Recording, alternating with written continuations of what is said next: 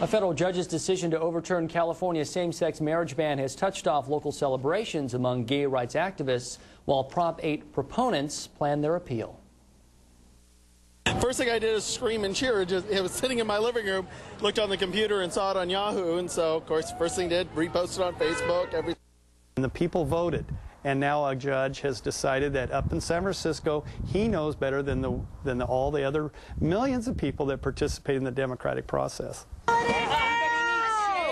Dozens of people rallied here in Bakersfield on the corner of Stockdale Highway near Outback Steakhouse. Many held flags and signs that read, "Honk if you support gay marriage." Supporters of Prop 8, meantime, are vowing to fight the ruling with the same passion.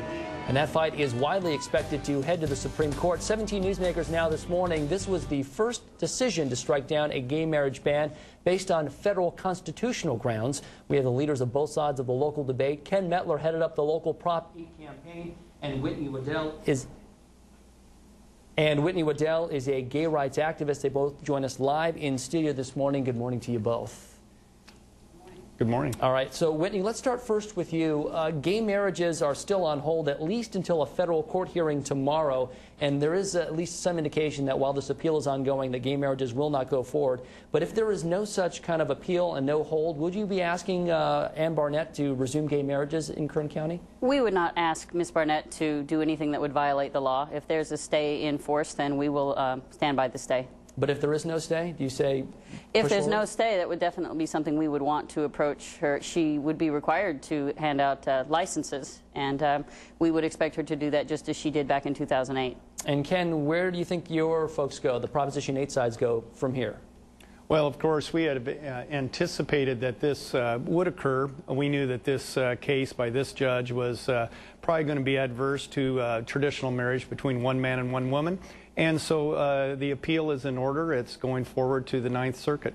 And Ken, one of the fundamental arguments that was made here during the federal trial is that kids could be fundamentally harmed by being raised by a gay couple. They're damaged in some way. Do you believe that to be true? Well, it's not what's best for society, and we've had 2 elections stating that marriage between one man and one woman should be the way marriage is defined in California. That was with Prop 22. The majority of the folks there voted for it, and also here with Prop 8. So what this is not a trial about the merits of marriage, and that's what this judge tried to do in San Francisco. But it's about the process, and the fact is we had a vote. The people voted in the state of California, in this state, to define marriage between one man and one woman. And that has occurred, and we modified our Constitution to take it to that level. However, an arrogant judge in San Francisco chose to basically make law, to legislate from the bench. And Whitney, I'm going to give you a chance to respond to that, but what we've heard traditionally, though, from your opponents, Ken, is that isn't that fundamentally what the Constitution specifies? That we have judges in place to be a balance and check against the power of the people, the power of the president? That's what the Constitution says they should be doing? Well, frankly, there's so many levels here, but this judge actually did not even follow the Constitution. First of all, the definition of marriage is a states' rights issue. He's a federal judge. This was done by the proper methods. Prop 8 was vetted even before it went out to the people. Its constitutionality had been attacked. And by making it a constitutional amendment, that prevented it from being attacked on constitutional grounds in the state of California. So our opponents had to go to the lengths to go to federal court and find a sympathetic judge in San Francisco to make this ruling. But this will ultimately end up in the Supreme Court of the United States. And Whitney, I want to give you a chance to respond. Well, there's so many things about this. First of all, people's rights should never be put to a vote. If it's a right, then everyone should have it and have it the same exact way. It doesn't make sense to allow people to vote on people's rights. And we know from history that anytime we have allowed people to vote on people's rights, they typically vote to take them away. This is why judges are in place to ensure that constitutional protections that were written more than 200 years ago continue to be enforced. It's absolutely important that we continue to have equal protection of the law for everyone, regardless of how we feel about how they live.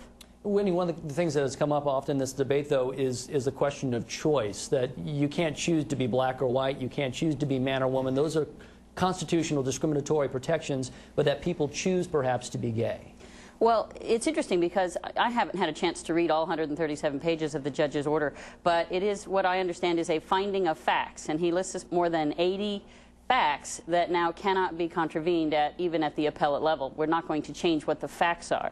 And one of those facts is that being gay is not a choice, and that most people are genetically predisposed or born to be the sexual orientation that they have. And so it's not something that can necessarily be changed and is not necessarily something that's chosen. And so that fact will now be entered into the record for the appellate case for the Supreme Court. And regardless of whatever popular opinion might be, that's a fact. Ken, your response? Well, first of all, this debate is not about someone's behavior. Homosexuality is not a right. It is a behavior. And what we're saying is that marriage is a basic institution. Society has the right to choose how you define this most basic building block of our society. And frankly, when this does go to the United States Supreme Court, there's a fresco there. And that fresco has Moses, the lawgiver. So our Constitution is rooted in things and traditions and in mores that are much deeper than just the last 200 years, in fact. It's a millennium of institutions and traditions and behaviors that we want to encourage in our society. So this is a deeper issue than just what some of the contemporary people are saying today. And Whitney, just a few seconds, so I'll give you a chance to respond. Well, it's a fact. Some people are gay. And I guess the question we've always had is, when are you going to get over that? All right. Well, we're going to leave it there. I appreciate you both coming in this morning. Ken Mettler, Whitney Weddell, both sides of the debate. Obviously, this debate will continue probably all the way up to the Supreme Court. Thanks for coming in this morning. Proposition 8 was a voter-approved ban on gay marriage in California. It was overturned Wednesday by U.S. District Chief Judge Vaughn Walker. And now a group who helped fund the ban is upset, saying an openly gay judge decided this case. Vaughn Walker is known as a Republican judge, but this conservative judge made a ruling Wednesday that was not popular with many conservatives who support Prop 8. We have a judge very arrogantly usurping the will of the people once again in the state of California. There's long been speculation about Walker's sexuality, although the judge has refused to address it himself. According to the San Francisco Chronicle, the chairwoman of the National Organization for Marriage, who helped fund Proposition 8, said the openly gay judge was substituting his views for those of the American people. But legal expert and attorney Milt Younger doesn't agree. Well, he doesn't have a vested interest in it at all. He's a judge. And again, as I said, each side had an opportunity to object to him and did not do that.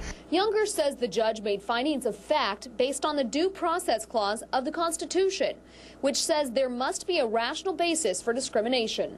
The judge said in his ruling that other than religion, there was no rational reason to discriminate against same-sex couples when it comes to marriage. And while conservative activist Ken Mettler is pro-Prop 8, he also doesn't believe the judge's sexuality was a conflict of interest.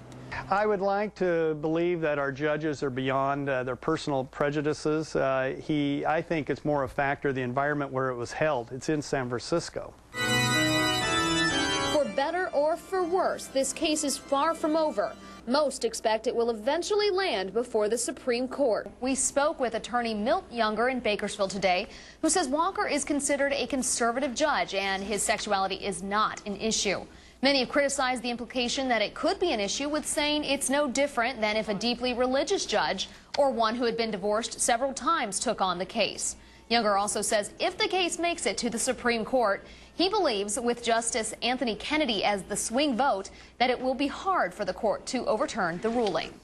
Much of the opinion that this trial judge wrote was directed towards Kennedy, and in fact he cited, as I understand it, the two Kennedy opinions on the subject. I don't see how Kennedy can avoid at this point finding that Prop 8 is unconstitutional. Younger says the judge made findings of fact based on many things, including the Due Process Clause of the Constitution, which he says states there must be a rational basis for discrimination. The judge said in his ruling that other than religion, there was no rational reason to discriminate against same-sex couples when it comes to marriage. And it's also important to note that the attorneys defending Proposition 8 never objected to Walker taking the case and say they do not plan to bring up the question of Judge Walker's sexuality during the appeal.